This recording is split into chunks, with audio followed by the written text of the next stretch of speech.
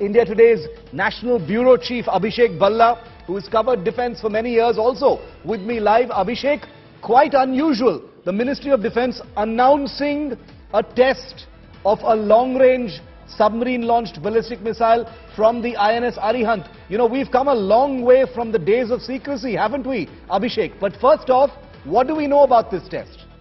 Well, certainly, Shiv, it's a big moment that, the announcement of this test has been made public by the Indian Ministry of Defence. Such tests are usually, kept in secrecy. Not the case this time. And once again, it's important, Shiv, and the Ministry of Defence has underlined this, that this is purely as a deterrent that the Indian military is carrying out such a test and to ensure that the adversary is always deterrent of India being a nuclear power.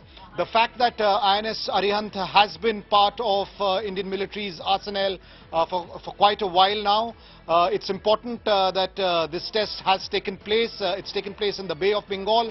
What the Ministry of Defence has said that it has ticked all the boxes as far as several parameters are concerned, and in those terms, it's an extremely significant test that has happened.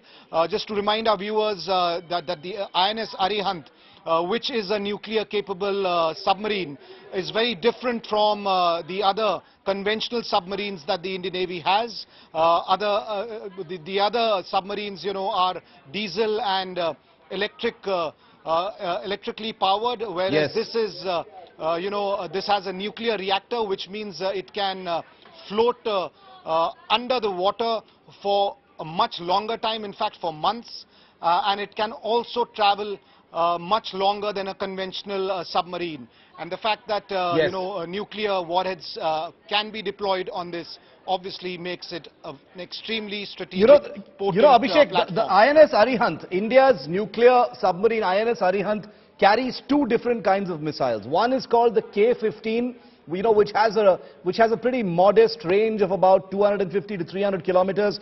But the missile that we're probably talking about here, we don't know this for sure, and that detail has not yet been revealed by the Ministry of Defence, but there is a much longer range missile that the INS Arihant is armed with, and that is the K4. K stands for Kalam, FYI to all our viewers, and these missile series has been named in his honor. It's the Kalam 4. The K4 missile is a missile that has a range of about 3,500 to 4,000 kilometers. And Abhishek, that's the real nuclear deterrent inside this submarine. With a range of about 3,500 to 4,000 kilometers, this missile can target, targets, all across China, different parts of the world. It isn't pointed at anybody, but obviously, China will be taking notice of this because this is a submarine-launched ballistic missile. And as we know, Abhishek, the sea leg of the nuclear triad is said to be the most secretive, the most difficult to detect, and therefore the most lethal.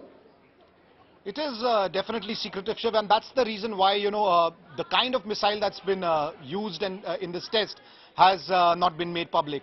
But you and I can make an intelligent guess that in all probability this is the upgraded missile that was being developed for many years, which has a range of nearly 4,000 kilometers, much more from the original missile that was deployed on Arihant, which had a range of 500 to 600 kilometers. So if this is the upgraded range missile that has been launched in this test, then it is a big deal. And the fact that this is the Bay of Bengal, the eastern part of India, of course China will be watching very closely.